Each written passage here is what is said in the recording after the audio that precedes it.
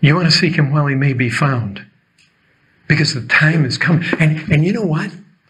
There can be a time that comes when God just doesn't give you softness of conscience anymore.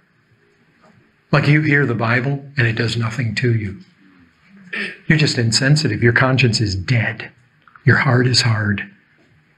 And God, you think God can't give you over to that? God hardened the heart of Pharaoh. You see, don't think, listen, he knows when people are exposed to the truth and yet they just go on with their life, not calling on him, not seeking him.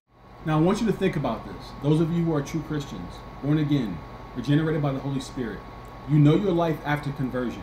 You know the passion, the desire you have for the Word of God, the people of God, for prayer and fasting. You know what it's like to wake up before the sun is up just to crack that book and to pray to your Lord. Everyone else is asleep in the house, but you're up, seeking him because he's all you have. You know that feeling as a true believer because everyone who possesses the Holy Spirit has it. Now imagine if God in an instant hardened your heart and darkened your eyes so that you did not care anymore, and little by little you began to creep back into the world. The true Christian understands how absolutely terrifying that is. That's the worst thing that could ever happen to a true believer. Now we know that God finishes the work he began, but I'll be honest, when I first read about what happened to King Saul, how God darkened his mind and his understanding, that scared me a little bit because Saul had truly been converted, 1 Samuel 10:9. But see, it wasn't just the fact that the Lord hardened Saul's heart. 1 Samuel 16:14 says, "Now the Spirit of the Lord departed from Saul, and a harmful spirit from the Lord tormented him." When I first read that, I had to stop, put the Bible down, and contemplate what I just read because I was shocked.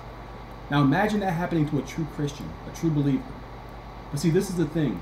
The glorious thing about the possibility of that happening to a true believer is this. It makes the true believer want to cling to Christ even more. Because I'm not letting go of Jesus for anything. I'm not going back to the world. I'm not going back to what I was before I was converted. My prayer often is this: Lord, please don't take your hand off of me. Because if he did, I would go back to the world, and so would you. Let me say that again.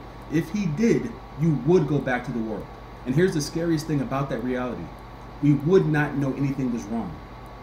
So let this be a reminder that Christ is everything, and that the free gift we have received is not to be taken for granted.